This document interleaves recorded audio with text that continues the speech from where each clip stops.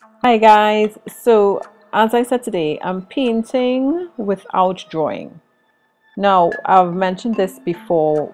What you're looking at, instead of trying to paint a face or a body, look at the angles, look at the lines. Follow the lines you're seeing. If you're seeing a circle, if you're seeing a right angle, if you're seeing a straight line, are you seeing a curve? Is the curve slanted? When you do that, then there's no need to actually draw the piece of or the artwork. Now painting like this, it takes practice. So you as an artist, you're supposed to be drawing every day, and the more you draw, the better you become. And as you draw more, then doing this is a lot easier, because again, you're looking at angles, you're looking at shapes, you're looking at curves, so that when it's time to paint, your paintbrush becomes your pencil. So in me painting this Indian woman with the sari, I'm looking at the shapes that I see, I'm looking at the angles. You do it in a base color first, and today I'm using small tubes of Winsor Newton. Imagine that, yeah. Because they're kind of fun to use, and they're small, and I can use all the different colors. So yes, you just look at where you think there needs to be some shades, so that where the fabric has been crunched or is wavy, you just follow what you see based on the lines or the angles, not trying to copy what you're seeing, or copy or to paint exactly, because this is a painting I'm doing from a picture, right? So yeah, so when you take a photo of whatever it is you want to paint, it will probably be black and white because it's a copy, and then you can put the colors you see fit.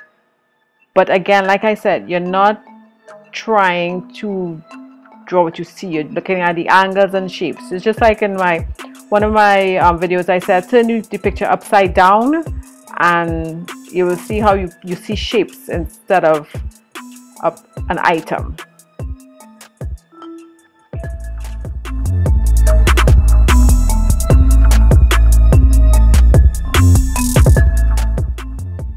So for the rest of this painting, I won't be saying much. Just look at where I'm putting the paint and the different colors for shading, to make areas darker, so that things stand out and you can understand that it's fabric or it's a piece of cloth, etc.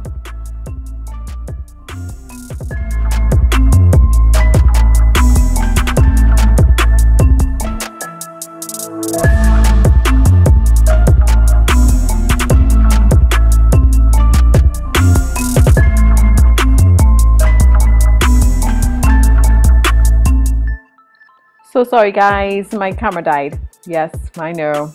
That's what happens when you're using a phone, an Android phone, to do your filming. So I had to, but I continued painting while I was waiting for it to get rid of some of the excess files, etc. So again, I'm continuing to follow the picture that I have. Again, looking at lines, angles, shapes, to draw to paint what I need to paint. Notice I'm not drawing anything. I'm using my paintbrush to do the drawing for me. And if you're unsure about something, use a light color paint, because you could always wash that away, because this is on canvas. So you can take a wet paintbrush and rub off everything, or even put gouache, not gouache, not gouache, gosh, totally forget the name of the thing you can put now. Age. Yes, so you can wash it off, wipe it off, and start over if you find it's not drawn properly with the paintbrush. Yeah, so just continue to see what I'm doing. I see, like right there, I'm washing off the areas that I didn't like with a clean brush, just in water.